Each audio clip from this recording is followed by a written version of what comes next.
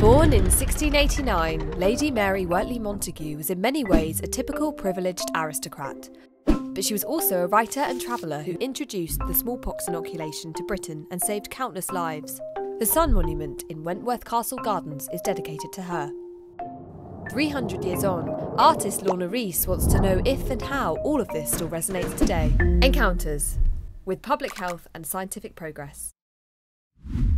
Dressed in a costume inspired by Lady Mary's extraordinary life, she is ready to find out.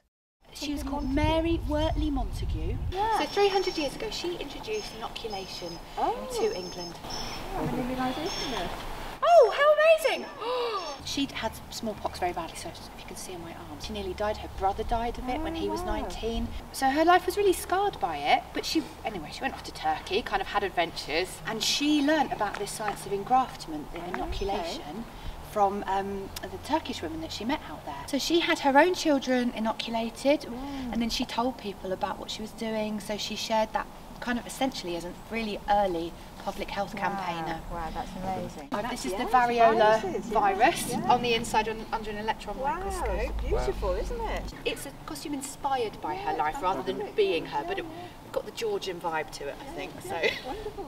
You've been working during the pandemic, or? Well, I was working in a school until a few months ago, and I've just now joined the immunisation team for schools. Wow! But during the summer, I was doing COVID immunising. We've been trying to find somebody to talk to actually from the NHS, but because of the booster and somebody with him. They're so busy, and several of them are about to leave because they're exhausted. So they're retiring, taking their pension, but coming back part-time because they just can't keep going at the rate they're completely at. It's exhausting. They're the most wonderful team I've ever known, and now I've joined them, which is fantastic. What I absolutely love is that there's a brilliant end to the story in the sense that in 1980 smallpox was eradicated from the world. Incredible. So all this learning, all this knowledge, all right, it took a few hundred years, but actually science is collaborative, right? And it's this iterative process of learning and curiosity.